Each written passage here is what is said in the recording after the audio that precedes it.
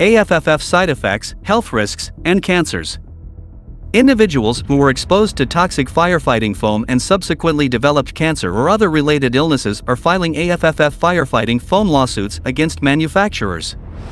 Perfluoroalkyl and polyfluoroalkyl substances, PFAS, chemicals used in the manufacturing of some AFFF firefighting foams have been linked to severe health conditions such as kidney and testicular cancer, thyroid disease, liver damage, immune system deficiencies, and more. Aqueous film-forming foam may contain toxic chemicals. Perfluoroalkyl and polyfluoroalkyl substances, PFAS chemicals, are known for their resistance to heat, oil, and water, making them effective in suppressing and extinguishing flammable liquid fires. However, these so-called forever chemicals have gained attention due to their persistent nature and potential adverse health effects. The Environmental Protection Agency, EPA, is concerned about the potential human health risks of exposure to PFAS chemicals since they can contaminate water, air, soil, and food sources.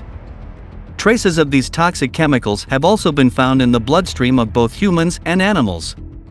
The toxic substances present in AFFF, particularly PFAS, have been associated with the development of cancerous cells.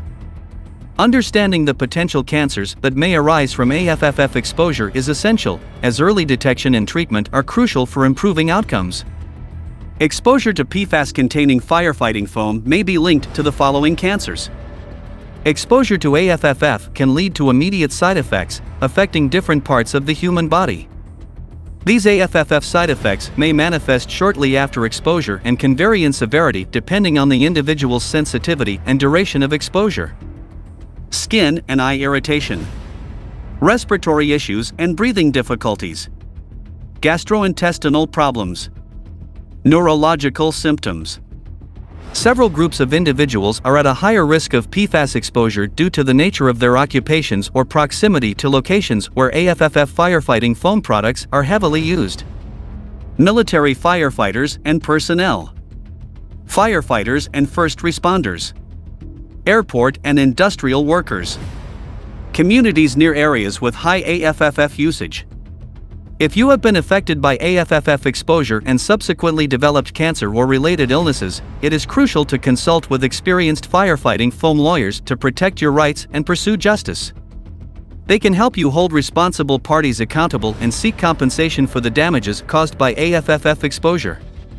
Qualified firefighting foam attorneys are experienced in AFFF litigation and can provide guidance, support, and representation throughout the legal process. If you or a loved one were exposed to toxic firefighting foam and subsequently developed cancer or other health problems, you may be eligible to file an AFFF lawsuit. Contact Tor Horman Law today for a free consultation with the best AFFF lawyers. You can also use the chatbot on the page to find out if you qualify for the AFFF firefighting foam lawsuit instantly.